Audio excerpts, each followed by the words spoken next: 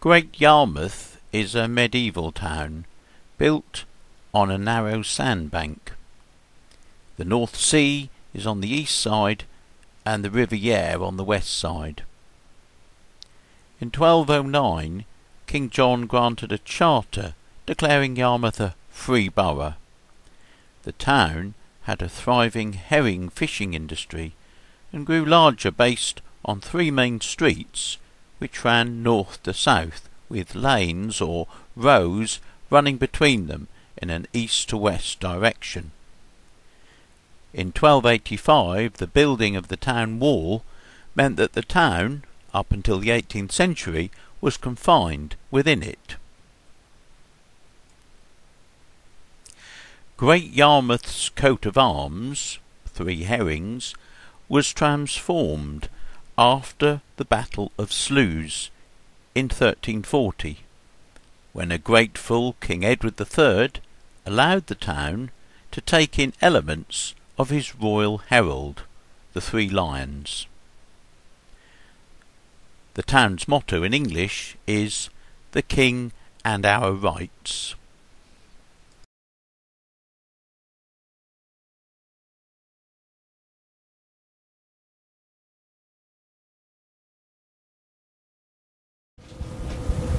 Right, so where were you born then? Row 111. Where was that? Where did you... The row what lead on the key, it's part of the Rolls Education Committee. Yeah. So what day were you born? 8th of October 1907. 8th of October 1907. Yeah. And who were your parents? What were their names? Sarah Mollett. Yeah. And Arthur. Were they, how long did they live for after you were born? Oh, my father, he died about 2 or 3 years after I was born. But my mother died when I had Barbara, and my mother was 6 months old. So you remember quite a lot of your... my mother, yes, because she used to work at the Northgate Hospital. And not a lot of your father? No. So, how old were you in the First World War? 1914, I was born 1907, I was 7 years old. Where did you used to sleep during the war? Up top, attic. Was it no, 125. Was that like a three-storey house? Yes, yes. And do you remember anything of the Zeppelins coming over? Yes, yes. Did you ever see them as they came over? Yes, one I did, but at Dr. Shaw's house in King Street. Yeah. Where did you work after you left school? Brundish's. You went to Brundish's from school. What did you have to do there? Domestic. Yeah. And used to go in there. Yeah. Wasn't I used to run there. So the whole of Yarmouth was rows, was it? Yes, all Yarmouth. And were the rows, they were all one direction, weren't they? From the east of the town to the west, all in one direction. Yeah. Were they all sort of back to back? You know, did everyone just have a front door, or did some people have back doors and things like that? No, we used to have just the back door, up a long yard. Yeah. But some of them used to have front doors. So could you go in one door and come out the other? No. No, nannies, no. They used to have one front door, did they? Yeah. You said your nannies. Is that who you lived with? Yes. And which row was that? Row 125. And that was the one... After I finished row 111, because my aunt was moved from that row 111 to the silk factory yard. Well, why did they move her? Because her husband worked on the railway. They got her a bigger place because my aunt had 11 children, so you couldn't live all there then. So all your family lived in Rows, did they? Yes. And yes. all your family lived in Yarmouth, did yes. they? And no one moved away? No. Was there much bombing in Yarmouth in the First War? Yes, out in King Street, Dr. Shaw's house all got hit and done. Were many of the roads damaged in the First World War? No. Were the roads very wide?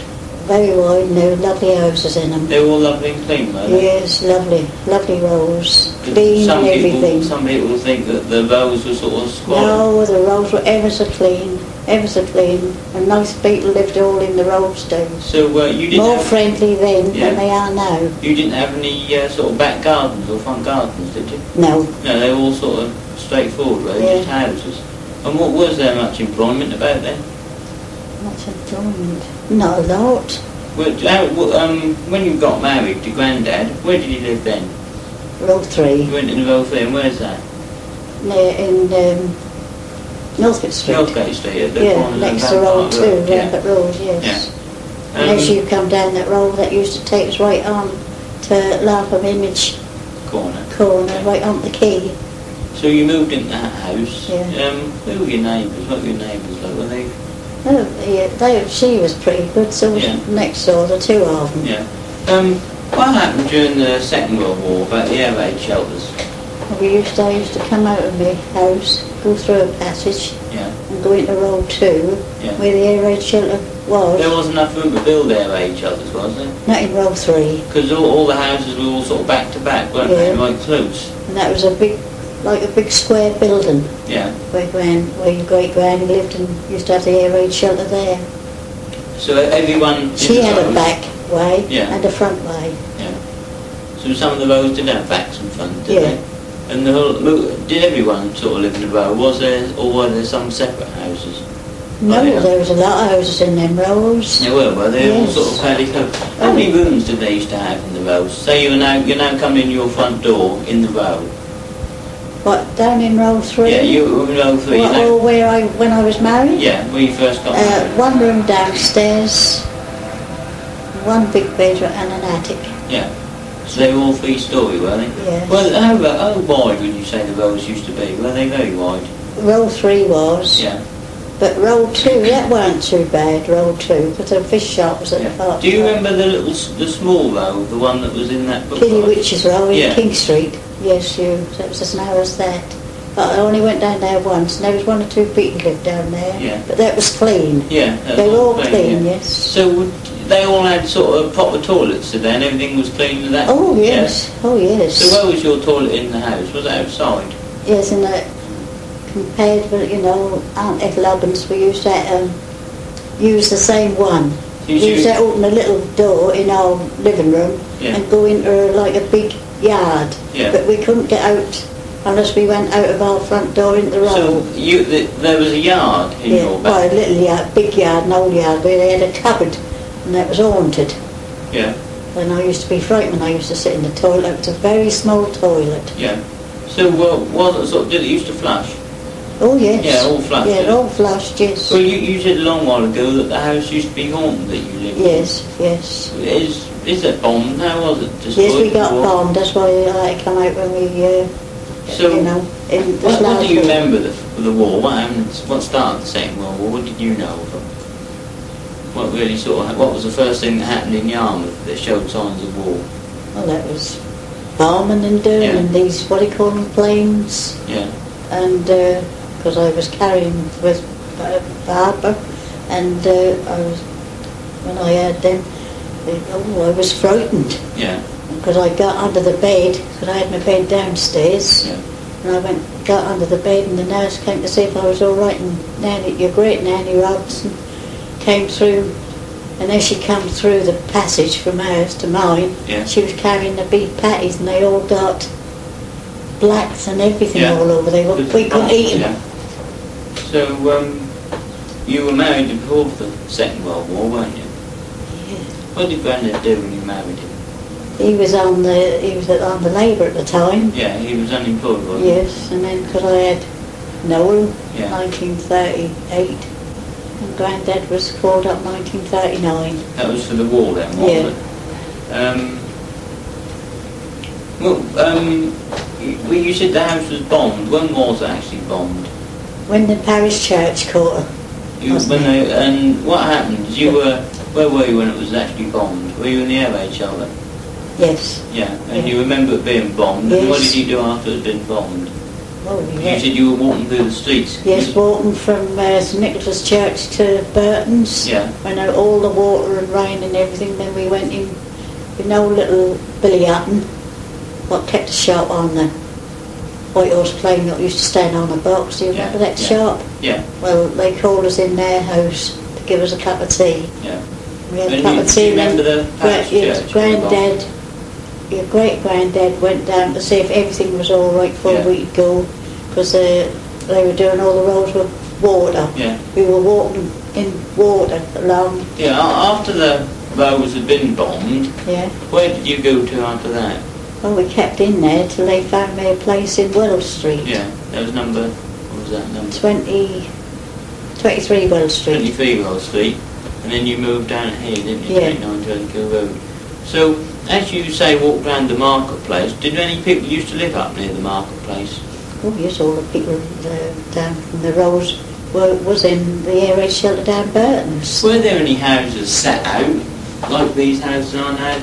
Oh no. Everything was all in rows, you couldn't buy a house not in a No, row? you couldn't buy a house. We never bought no houses, but they were nice houses. Yeah. I forget where my granny used to have. Did you used to rent from the people? The people used to own them? But, You used to have landlords? yes, we used to have landlords. Were they nice people who used to? Yes. So, yes, they never used to. What's the name? All the people in the row all had different landlords. Yeah. And where did the people who owned the houses used to No, I live? couldn't tell you where they used to live. I don't know where a minute. We used to have to take ours down to the Trades Association Yeah. on the quay. Yeah. Now where plumbers are. Oh yeah, what, Greyfriars Cloisters? Yeah. Yeah. So you started out living in, what number road did you say again? Row 111. Yeah, when you were born. Yeah. And then from there I went to row 125. Where was that? Where's that one? What they call the gun row near. But you know, they opened nearly St Peter's Church. So I'm not quite with you near St Peter's Church. You know where the vicarage was at St Peter's? You know Oh, where okay. Lancaster Road is? Yeah. And as you come up Lancaster Road and steady down to the church, Yeah. turn the other way, Yeah. and there used to be the vicarage used to live there, the Oh, vicar yeah. used to live, Yeah. all the clergymen. Yeah. Well then a little further along, there used to be what they call the Half Alley. Yeah. There used to be the Labour Club one side, Oh yeah. Yeah. and you go straight down, and my row was right opposite. There was Yarmouth's, the sweet people shop, Yeah. It was in King Street, wasn't it? Allen's or Rodden's, the bacon shop. Yeah. And then when my granny died and that, was that the row you were born? That one. no, 111. Where's 111? In Middlegate Street. Whereabouts can I tell you? I know the Education Committee was at the bottom of the row, Yeah. down there. So I'll probably find that on the map later. Yeah, well, that led you right on the quay. You can Yeah. see all the ships. And then when my granny died, we had to go to what do you call it? Row 139. But before I was married, I lived down row 105 in a bed sitting room with my mother. Yeah. Because your granny died, did you? My granny died, see, so my mother used to work at the North, but I had a bed sitting room, and that had a big yard down row 105 row. Yeah. We used to go in the house, and that was 1 story to, that used to be 3 story. Were there any houses set out like these houses are now? I was trying to find out if there were other houses in the town outside those in the rows. There were residential streets. These were built when the town grew outside of the town walls in Victorian times. The town continued to expand between the wars, particularly to the north of the town when Newtown grew up. My poor Nanny Clara had infinite patience with my clumsy interviewing technique. This is a picture of me with her and my grandad in their garden at 29 Jellicoe Road in 1963. This photograph was taken about 5 years after the interview and shows me with my brother Carl and Nanny Clara.